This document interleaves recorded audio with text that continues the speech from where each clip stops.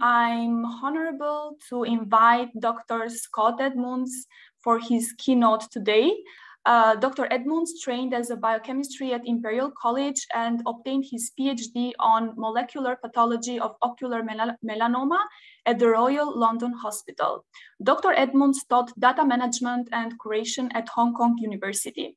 Now, Dr. Edmunds is editor-in-chief of GigaScience Press, is vice chair of the board of directors of the Dryad digital repository, and co-founder of CivicSight, formerly Open Data Hong Kong. Dr. Edmunds, the floor is yours. Please unmute yourself and start sharing your slides. Thank you. All right. Yeah, thank you so much for inviting me to talk about my favorite subject, open data, and to an interesting audience to myself. Normally I'm based at the GigaScience office in Shek Mun in Sha Tin in Hong Kong, and our other main office is in Shenzhen. So Greater Bay Area is normally my home. I'm doing this talk from a hotel room in Singapore at the moment because I'm away traveling, but yeah, we'll hopefully be back in a few months. And so I was asked to talk about open data and particularly the FAIR principles. So I will try to cover a lot of that in the background, because I was one of the authors on the original FAIR principles paper. So hopefully can give a bit of insight. And then because of the topic, we've actually been doing quite a lot of work with infectious disease data and disease vector data in particular. So then I will do my best to give a lot of kind of practical examples of handling this data. So to start with, you can ask the question, what's the importance of open data? And it's not really a hard sell at the moment, right? In the middle of or hopefully towards the end of a disease pandemic, everybody should understand, how important data has been in this battle, and not just infectious diseases, but in so many areas, climate change, cancer research, data saves lives. It's the you can't fight things that you don't understand. Scientists, researchers were at the front line of this, and our key tool to do so much of this is data, and we need to share it quickly. We need to fill data gaps. So this is a paper I particularly like in Nature Communications a few years ago, looking at biodiversity data. And biodiversity is a proxy for so many of these things. It helps you understand changes in climate, many areas. And this shows two maps. The top one, species richness, right? The amount of biodiversity. You can see this red band. Red is rich, right? This red band goes through the kind of the middle of the world. And kind of just touching here on the Greater Bay Area as well. These are the kind of the biodiversity hotspots. But when you look at the completeness of biodiversity data, right? How this has been captured by the research community. Blue and gray is little and no data. The most biodiverse places actually have proportionally the least complete data, right? The least complete records. And this is important from species loss and habitat change and the like, but also infectious disease. If you map, malaria vectors on top of all of this, the places where, with the most of these disease vectors also overlap with the least complete biodiversity record. So you can really see the challenge in the need to address and fill these data gaps. This is why open data. This is one of the many reasons open data is so important. And the de facto home for so much of this information is GBIF. There are many data repositories, many places to put data, and GBIF, Global Biodiversity Information Facility, is a kind of network of many of these sources, capturing all of the occurrences, all of these observations, literally billions of them from around the world and counting. And this, amongst many other data repositories, I'm on the board, for example, of Dryad, which is one that publishes a lot of biodiversity research as well. So yes, it's important to fill this to tackle issues, to tackle these global challenges, but also to build trust. To so much of these problems we need to be dealt with politically. You need the public on side, and a lack of data can lead to, as we've seen in the coronavirus pandemic, conspiracy theories, where there are information gaps, all kinds of crazy ideas can kind of run riot, and it's been called by many the current pandemic an infodemic, and so much of this is because of a lack of trust and a lack of data. And so this is our challenge as researchers, and to date we've in a lot of these areas we've not done a very good job. Looking at another disease epidemic, when Ebola happened about 8 years ago, we all understand the importance of genomic surveillance in this current pandemic. It's really become one of the key tools. But back in 2014, sequencing data was really needed to understand this outbreak. But if you look at when the rise in the number of cases mapped to the rise in the release of sequencing data, the really shocking thing to see is when the disease outbreak becomes more important, the amount of data actually stops being shared. And this is because a lot of this is because of messed up incentive systems. Once it becomes a hot topic, people can get high profile publications, and so they stop sharing the data and start writing up these papers. And this really does not help the world. This really does not help public health. This really does not help trust as well. And I'm going to come back to these incentive systems later, but this is a really bad example, but there are really good examples. Like, hopefully we may have learned a bit from this. And one of my heroes of the last couple of years is Zhang Yongzhen, who was the first person to share the sequencing data from the coronavirus pandemic, from SARS-CoV-2 data back at the very beginning of January 2012. And the sequence that he shared is the sequence that's been injected into all of our arms, in mRNA vaccines, in all of the diagnostic, PCR-based diagnostic tests. All of this was dependent on him immediately sharing the data as soon as it had come off the sequencer. He started uploading it on the 2nd of January, and deserves so much credit and kudos for doing this.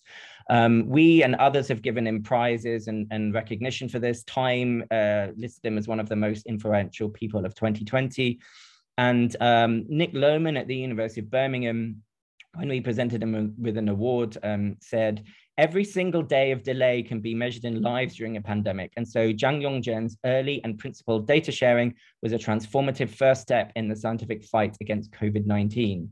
So this is a great, but these are the things that need to be rewarded. This is so important to the scientific process. But yeah, as I said, unfortunately, incentive systems have not really been aligned to this.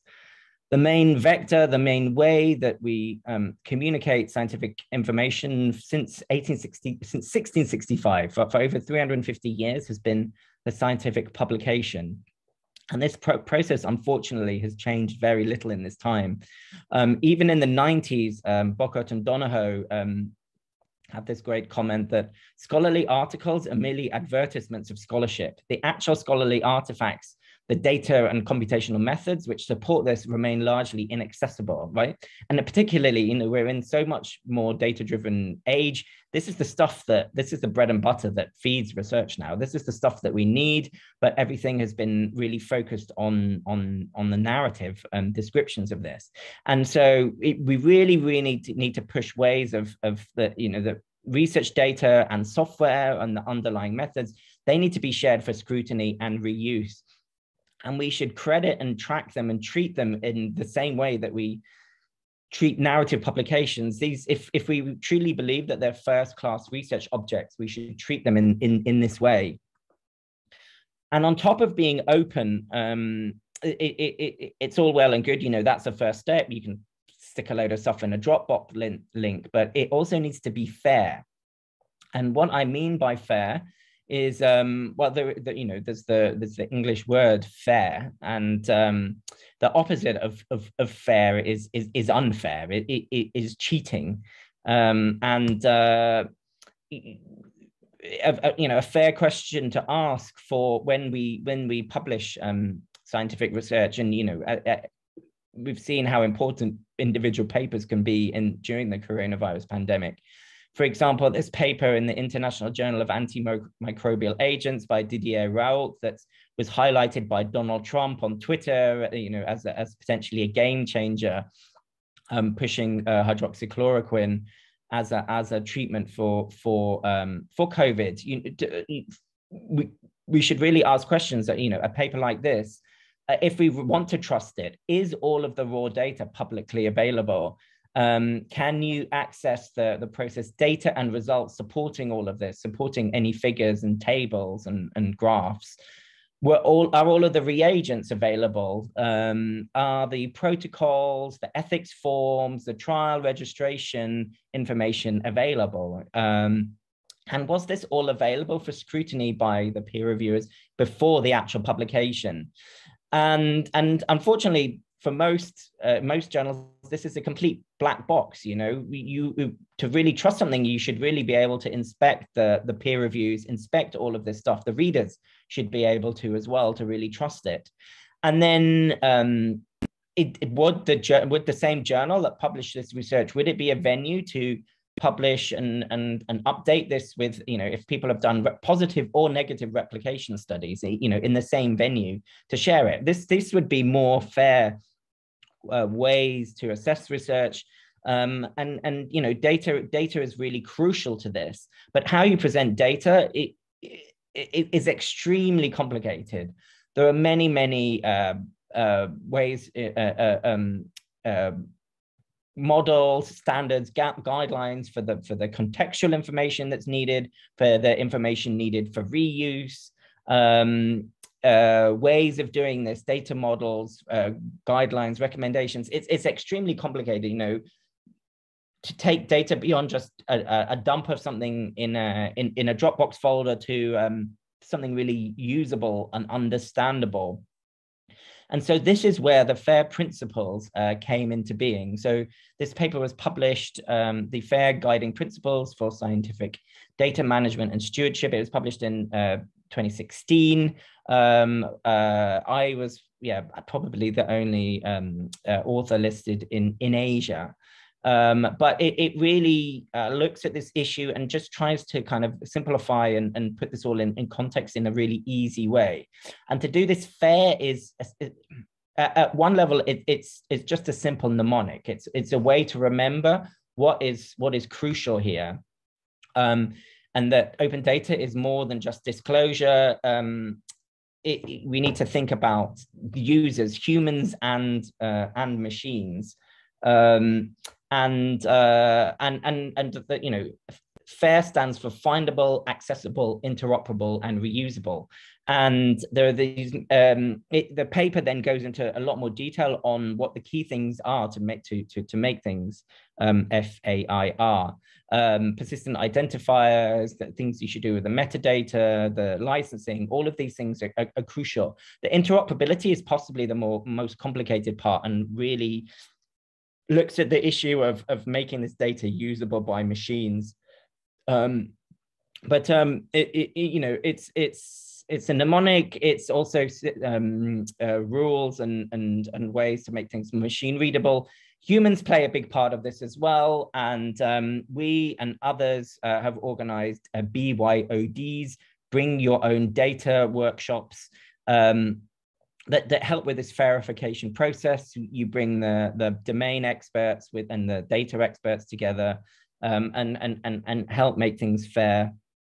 It also has producing an ecosystem of tools and workflows and repositories, verifying you know, tools to verify data, and then publish it and store it in Fairport repositories. There's a number of schemes that have done this. So from a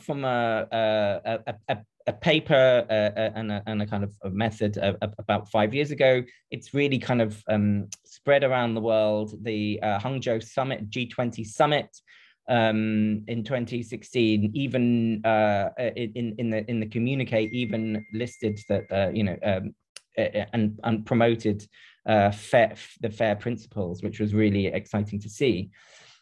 So beyond FAIR and its kind of uptaken in many parts of the world, so many of these things have really gone mainstream now. And in November of this year, UNESCO ratified the UNESCO recommendations on open science, really pushing all member states that are signed to this to actually start working open science practices into policy, into the policies and practices of their researchers. And through China is a signatory to this, Hong Kong and you know, all of the surrounding jurisdictions. We are now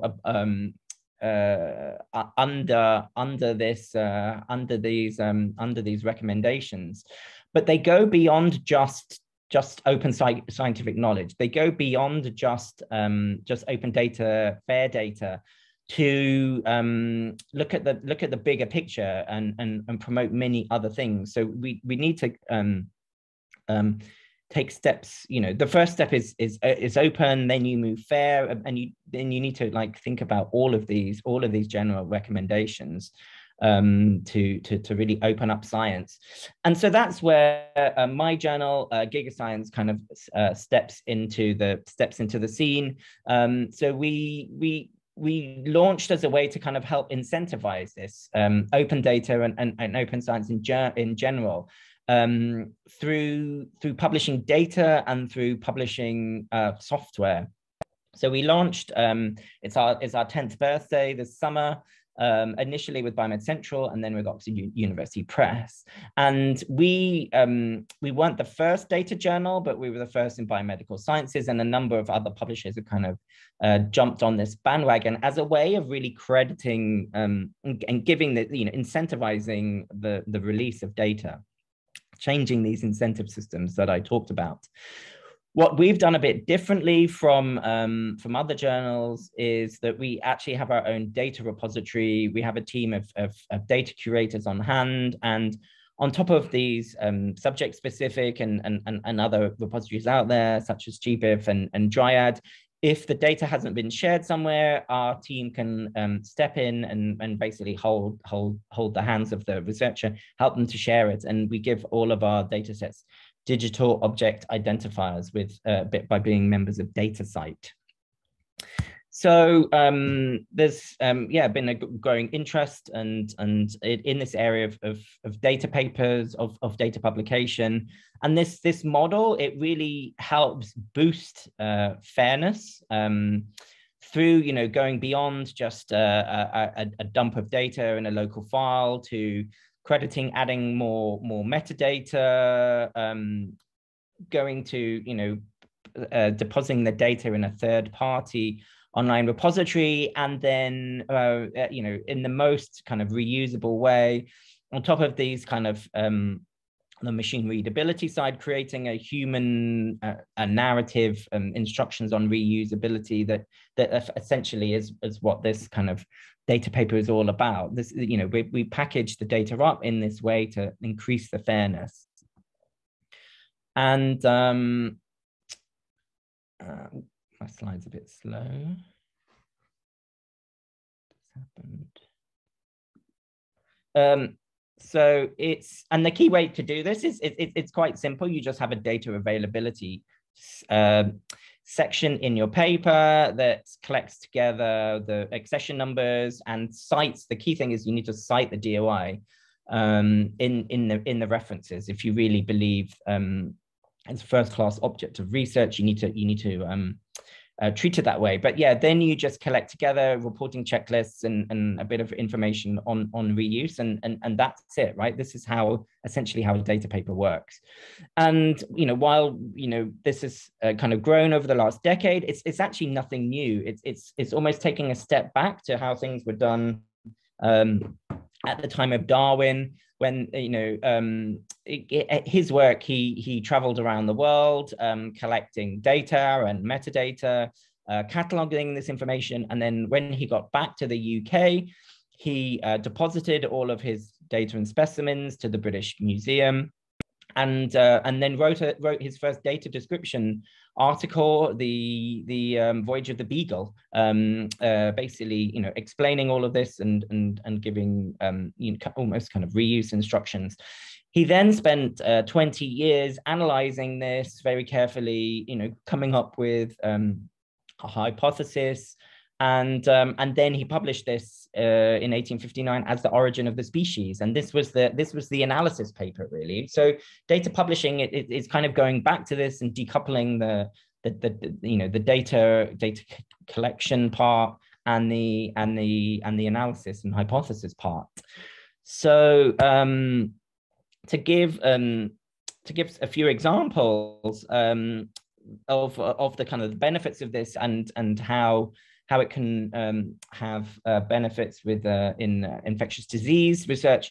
Our very, very first data set that we published in our GigaDB repository was back in 2011. And I don't know how many of you remember the horrific E. coli outbreak in Germany that killed over 50 people that summer. And it led to mass panic.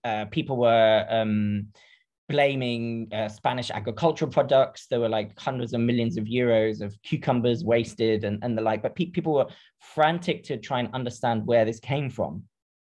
And researchers sequenced the genome of this very, very quickly. And talking to us, they allowed us to share it immediately in our new data repository and do a couple of experiments as well. So they let us release it under a public domain waiver, allowing anybody in the world to use it however they wished. But we also, we just started working with DataSight, made this a first example where we gave the dataset a digital object identifier, a way that people, if they use the data, they could cite it in the way that they would normally cite a paper. So this was very, very, very, very new a decade ago, and we didn't really know what would happen. But we shared it this way. I actually tweeted the data set on Twitter, and then I went to bed. And then when I woke up the next morning, this whole global crowdsourcing effort had just come out of nowhere, essentially. Nick Lohman, who was then a PhD student, assembled our raw data and then shared the sequence of that on via Twitter and on his blog. Then researchers in Spain immediately annotated his data and did the same thing. And basically within hours, there was this whole movement to share all of the data. Teams all around the world were doing this, trying to understand the source, the severity, all the things about this pathogen. The Spanish researchers made a GitHub repository for everybody to share all of this, share all of their efforts. And yeah, very, very quickly, loads of things were discovered about this at a much, much faster rate than usual. So about a month later, the traditional narrative publication was published, but it specifically highlighted the open source analysis of this whole process, which was really, really exciting. So we shared the data openly, but at the same time, the authors got the traditional form of credit as well. They helped save the world and get a New England Journal of Medicine paper. And this has been used as an example over the next decade.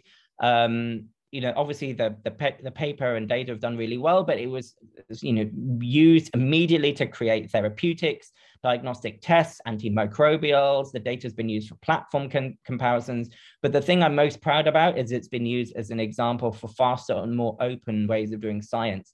Other companies such as PacBio shared their data under open licenses as well when they saw all that we did, because it allowed them to publish immediately without wasting time on getting the lawyers involved. And the Royal Society in the UK in 2012 published this very influential report, the Science as an Open Enterprise. And it actually highlighted our E. coli genome on the cover of this report, talking about it as an example of the power of intelligently open data. So going beyond just researchers sharing open data, the open science recommendations also talk about the need for open engagement of societal actors, using tools such as crowdfunding, crowdsourcing, which I've already given an example with, or even getting citizens and the public involved in more participatory science. This is the key thing to really build trust.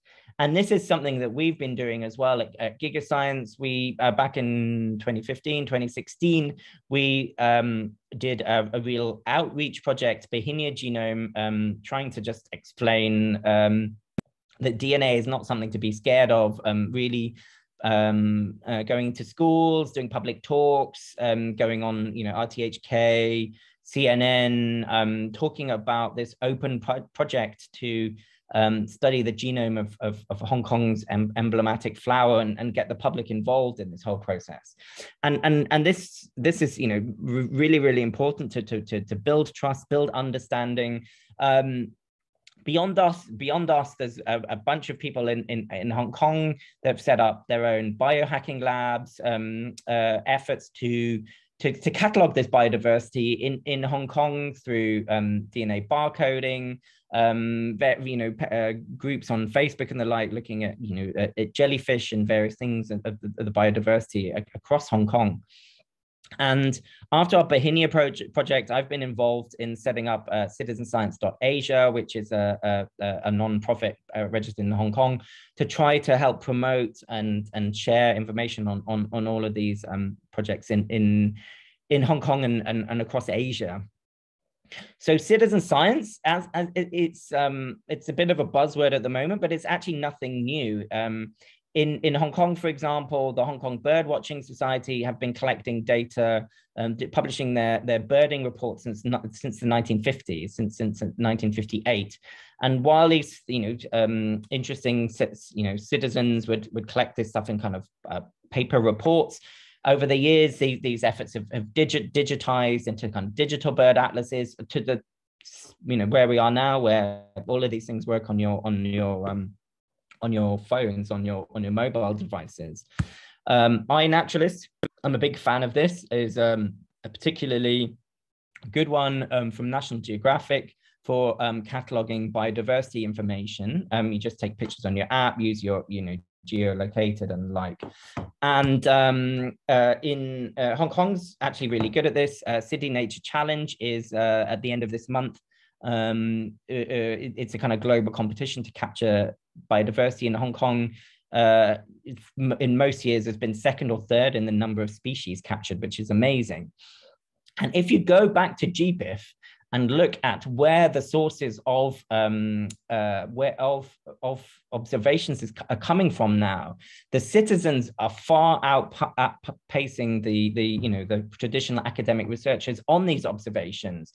Of the over 1 million observations now in GBIF from Hong Kong, almost 95% of them are from citizen scientists, are from eBird, the eBird and iNaturalist apps. And this is the research grade apps where it has AI and human validation. It needs 2 humans to validate before it becomes research grade. And even with that, 95% of the data to fill these gaps in in this biodiverse part of the world are from the citizens now. And so, it's all well and good that they're capturing this biodiversity information, but can they actually intervene and help from a public health perspective? And the second example I'm going to give you is on mosquito vectors. And back in 2016, there was a lot of mass panic about the Zika epidemic in Latin America and potentially spreading to Southeast Asia. And a lot of this was a lot of the panic and fear was because of a lack of data. It's very difficult to get much of this data to come out of South America because of biosecurity laws, because of these research incentive systems I may have talked about before. So there's a data gap here, and a group of us organized a hackathon in Hong Kong to try and look at how we can maybe fill some of these data gaps and look at the risks in Hong Kong. And so we looked at the government, the data that was provided by the Hong Kong government. And they have this system of setting gravid traps across Hong Kong. It was about 50 locations there. It's gone up to about 64 locations. But this still means that about 97% of Hong Kong is not covered by these traps, right? The data is not collected for the vast majority of Hong Kong. The data is not presented in the government repository, data.gov.hk. And if you can find the government website of this, the data is really not fair. It's really not usable. It's static PDFs, maps, and graphs, all in PDF format. It's very, very unusable. There's no information on licensing, anything like this.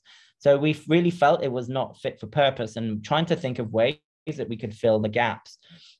We can see this in dengue outbreaks in Hong Kong as well. The 2016 outbreak in mid-levels was actually outside of the data collection area. And FEHD, when they were contacted to ask about sharing more data, they actually stated the more information, the more unnecessary misunderstandings. And so our citizens, we decided to as citizens to get involved, and we found an app called Mosquito Alert. This came out of Spain, and basically you use your mobile phones to just kind of take pictures of mosquitoes, take pictures of mosquito breeding sites, and they have entomologists who then validate this and let you know, are they Aedes, Asian tiger mosquitoes that potentially would carry Zika, for example. We translated because it was open source, we translated the app into traditional Chinese, and we did a bit of outreach, going to schools and helping them set up projects where they sent the school kids out to take pictures of mosquitoes in their general vicinity. And it was really cool to see this. And eventually they ingested the first round of this data into GBIF. And if you look at Hong Kong, the little dots here were basically the data sets collected by our 11, 12-year-old students. So it was amazing to see that Hong Kong children were potentially producing more research grade and sharing more research grade data than the professionals here. So The other big area that the open science recommendations talk about is infrastructures, the need for infrastructures to really help this opening process. And so at GigaScience, we were using quite old publishing platforms, you know, working with traditional publishers. And we were quite frustrated that this held us back in a number of ways, particularly the speed, the interactivity, and the cost of publishing. It was still quite expensive. And so this made us think that maybe we needed to launch a second Giga Journal. And so that's what we did, working with the technology provider River Valley Technologies, based in India and the UK. We at the end of 2020, we launched a new journal called GigaByte. And what GigaByte, the key thing that has allowed GigaByte to operate differently has been, my slide's not changing. Okay, has been that it has a completely new technological platform. Everything is in XML from start to finish. So the key things that this allows, firstly, having one platform for the whole workflow means there's none of this API spaghetti, things don't fall through the gaps. That increases speed and accuracy for starters. But the most important thing is it automates the production of really beautiful publication quality PDFs. And through automating this, it's completely automated, other than humans need to just play around with pagination for a few hours. So that cuts out working with traditional publishers. You know, this takes us a month. We can now do this in a matter of hours and cut out, you know, almost all of the human labor there. This has a huge time and cost saving. And you know, it's really important to speed up the process. And it also allows a lot more interactivity. We can change views, we can add interactive content much more easily. And so to then just like demo a little example of how this, what this looks like, these are from some of our papers that, you know, it's much easier to embed videos or embed maps, for example. Why have a static map when you can just stick OpenStreetMap right into your paper? Imaging files, we can basically have pop-ups for 3D models. You can really kind of scrutinize the data. If it's something you're interested in, you know, if it looks of interest data, then clicking a button, you can, for example, just view it on a virtual reality headset. If this is really the data you're interested in, you can click on the link in GigaDB and download these 3D files and send them to a 3D printer, for example. Going beyond the data to software, we've got examples where we basically, you can click links on software papers, and when you see figures, you can actually scrutinize the code underlying the individual figures in the paper. You can edit these, tweak it, and then actually regenerate the paper. For whole software applications, we can embed CodeOcean widgets, and for wet lab methods, for non-computational methods, we can embed and allow pop-ups to protocols.io, much more easy to use stepwise protocols. So as everything is in XML, this allows you to really rethink what a paper looks like and how you view it. So you can click a button and actually change the language, for example, of the paper. You can click a button and change the font. This is a dyslexic font. You can change fundamentally the views, right? The way that the style, the view of your paper, you can set up new views to view this. This is the eLife lens view of the paper, for example. And yeah, it really goes beyond the PDF to this to much more interactive articles. From a practical side, we've focused only on publishing data and software. So we've tried to also make the review process easier. We've got questionnaire-based reviews. We want research to be shared much more quickly. So we basically link preprints with the actual publications. We've got a few third-party sites also hosting all of the peer reviews because we do this transparently. And so the fundamentals of a data release paper here. We really simplify the structure, just focus on the discoverability and credit. And it's about the data and not analysis. We can coordinate it with an analysis paper, for example. And yet this simple structure, we just want the context, the methods, a little bit on validation and QC, comments on the reuse potential, and then the availability. And so talking of data papers, of this process, we've got this workflow now, and we've really wanted to promote this. We think we can do things faster and cheaper and more easily than other platforms and journals. And so we actually pitched and bid to a GBIF special series, specifically on datasets on vectors of human disease. And this was in conjunction with TDR and was funded by the WHO. So they've put money on the table to remove the cost barrier and sponsor and promote it to many of their user groups that we have all of these data gaps. Data papers are a good way that you can get credit, and we're doing everything we can to make this process as easy as possible. So the deadline was the end of last month. So unfortunately, if anyone was interested in submitting, you're too late for this series, but we've got this system set up now, and we're very, very happy to take data papers in this area. So of the submissions that we received, this is so they're all under peer review at the moment, but we've seen over 600,000 observations added to the GBIF database. Right, it's added. It's great to see that it has incentivized a big effort to release really, really useful vector information data.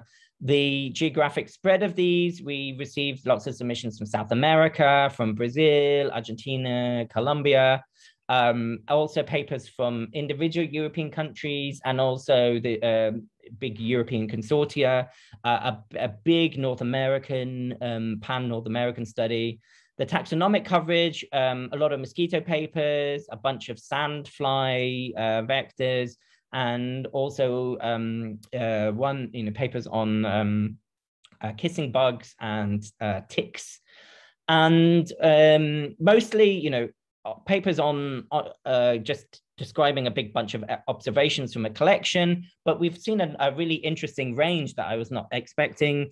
Examples of citizen collected data, big pan-European and US surveys, a big consortia studies, longitudinal data studies, also collecting, digitizing collections going back over a century, and examples where in particular regions where non-professional scientists actually curated, kind of paper literature and digitized over 50 years of examples. And it's great we've managed to incentivize what is a lot of work to write and digitize all of this up.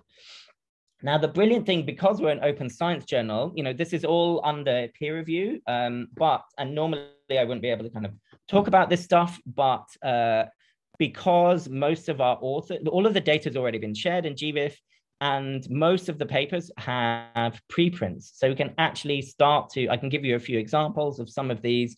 You can even look at the preprints now. And really interesting to see some of them, giving lots of context on the sampling methods. Really lovely examples where they've worked with indigenous communities in the Amazon. And because a lot of this work was done in South America, the preprints were shared with Cielo preprints. So there are even Spanish and Portuguese language versions of this to really kind of boost the discoverability and understanding by researchers in in South America. And we've got European examples. This one, for example, the mosquito vectors of disease project in the Benelux countries. The objectives were to inventory endemic and invading mosquito species. They've done a longitudinal work for about 15 years and have then digitized collections going back 111 years. They really want this to assess population dynamics and model the biodiversity of these vectors at a 1 kilometer resolution across all of the Benelux countries. And one of their key objectives, the final key objective was to disseminate the outputs to the scientific community, end users, and the public. And this is what they've done by submitting to the series. This is the whole point of a data paper, is that this is the whole dissemination process. So we've basically helped them meet that objective. So it was really nice to see, from having worked with Mosquito Alert as a citizen, to actually see their next batch of data actually be submitted to our series. And this is they've now collected data from 2014 to 2021 across Europe, coming from Spain, heavily from there, but from many, many other European countries now. All of their data was, it's through photographs and the GIS and the geographic data, validated by entomologists, experts that they've been working with. And so this example, which you can see in preprint form, that has over 30,000 observations in GBIF. But the amazing thing is it also has the 40,000 imaging files publicly available in the EBI bioimaging archive, that, if you're doing AI research, image analysis, those kinds of machine learning techniques, that's a huge resource there. And finally, I'd just like to say that we got unsolicited feedback from the authors of this amazing study, talking about this, saying that the whole process of writing and submitting the paper to us, they want to say that the whole process of putting this data set together was cathartic. The process meant that they had to make many decisions on how to put together in this kind of organic, chaotic way, with many, many actors involved, many different types of contributions from experts, from citizens, and the like, knowing that they needed to give credit to everyone, and how to do this in a fair way. And just a simple way of that they had to write this all up in a paper, gave them the possibility to explain all of this history, all of these contributions, amongst the Mosquito Alert core team and all of the expert validation community, which goes way beyond the data set itself. So finally, they want to say it's important to tell us that there's going to be a before and after this publication by the Mosquito Alert team. They're designing a strategy for the database and scientific paper co-authorship going forward, but this has really put it on the agenda now. So this was just really, really nice to see that we've provided a means and a system to really help them rethink how they do their project and take it forward and credit everybody. So this was super, super nice to see. Yeah, so just like to end by saying that GigaByte is here. We hope this kind of demonstrates a new way of publishing fair research using this new technology to help tackle a lot of these urgent world problems and rethink a lot of the publication process. Yeah, the new journal allowed us to basically set up our new publishing house. If people have journals that they're thinking of launching, they can come to us. Have a big team of people to thank at GigaScience, our host organization of BGI, and River Valley Technologies, our technology partner.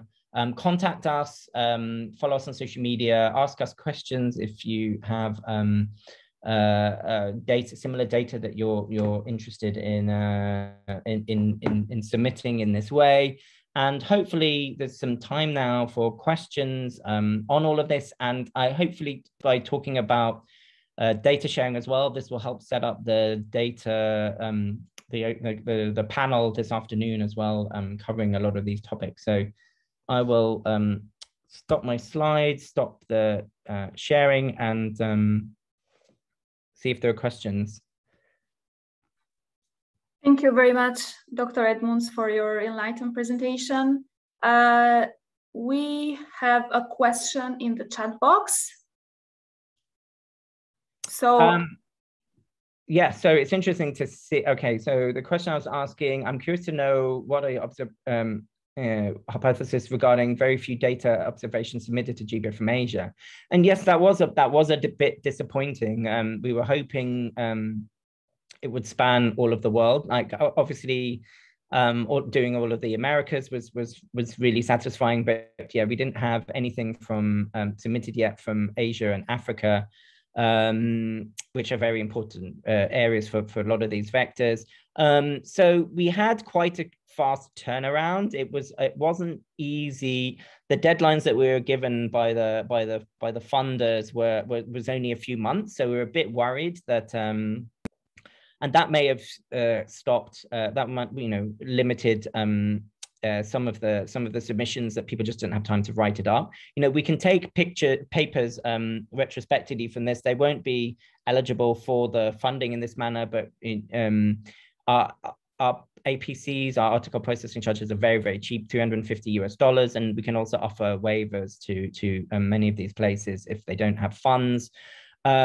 We've heard informally that there was a bunch of submissions from Southeast Asia that they've been writing up, but have unfortunately missed the deadline. So we're fingers crossed. We will get. We heard we should get some from Southeast Asia. We did a webinar with GBIF back in January, and the turnout, 100 people registered for that, and the participation was really interesting. There was a lot from Sudan, from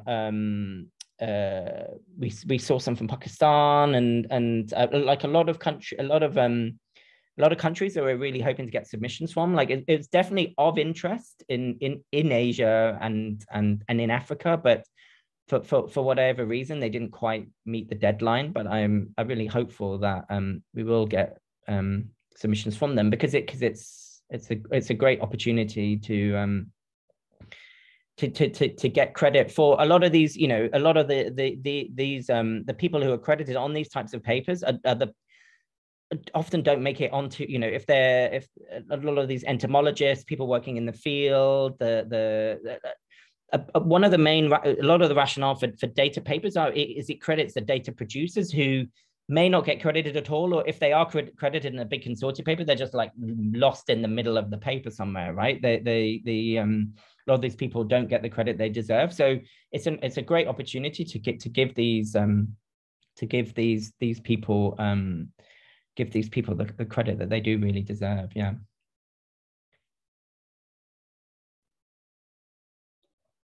Thank you very much. Okay, do we have any more questions? I don't see any questions in the chat box. Anyhow, if you have any additional question, you can also feel free to submit it to our or to send it by email in our email address. We'll provide it later. I hope I hope I helped set the scene for the data panel as well, right? People can kind of, if people think of things over lunch, they can kind of sure, bring that to the panel discussion as well. Yeah. Sure. So we have a question now in the chat box. Given limitation of references by a journal, how to cite all DOI? So that is an interesting question. So it depends on the article type and depends on the journal. So some journals do have citation limits, for example. Hopefully it's better practice not to have these. And if you can cite everything, then please cite everything. Good journals will specifically have a data availability section that will hopefully cite it, but often in some journals, the data availability section, at least it's the place that you list that. If you don't cite it in the references, at least you can list the DOI details in that data availability section. For examples where you have many, if you're doing a big study with huge numbers of data sets all together and they all have DOIs, for example, there are ways of collecting together lots and lots of DOIs and then having a kind of linking them, having a top level DOI beyond all of this. So there's a big data collection will only have one DOI, so that will save you a lot of space. In our GigaDB, for example, we had one project that had over 1,000 DOIs, but we couldn't put 1,000 DOIs in the paper. We had a top level DOI crediting all of the project, linked to all of the 1,000 DOIs under it, and that one DOI was the one they cited in the paper. Some data repositories like Bold, Barcode of Life, you can collect together lots and lots of data sets, and they give you one DOI for a data set collection, for example. So that would be, if you do have, if you are given citation limits by the journal, there are ways to collect stuff together. But yeah, if you're stuck, you're stuck. You can. It's not as good, but if you can just put the DOI in the text, that's better than nothing as well. Thank you very much.